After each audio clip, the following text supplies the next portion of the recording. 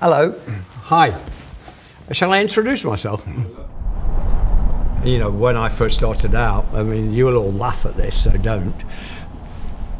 But you know, I used something called a map to drive around England to find a factory that might make me some shirts or might make me some trousers.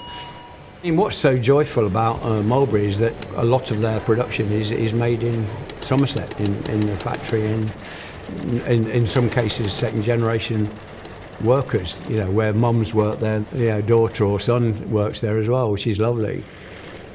My father was an amateur photographer, so I got a camera when I was 11, and when you're doing, you've got your pocket money and 12 shots, click, click, click, click. You considered what you looked through the viewfinder so carefully.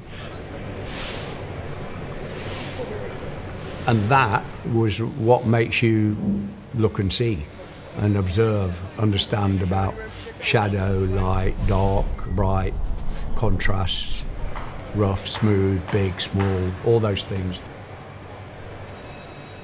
What we do is take yarn and then just wrap it round. I did one stripe that had 28 colours in it or something, and I turned it into reality. The use of colour comes from, well, first of all, I'm a very positive person, and I think colour equals happiness and a positive spirit, and it can make you feel better. Thank you. Am I supposed to leave now, aren't I? Yeah.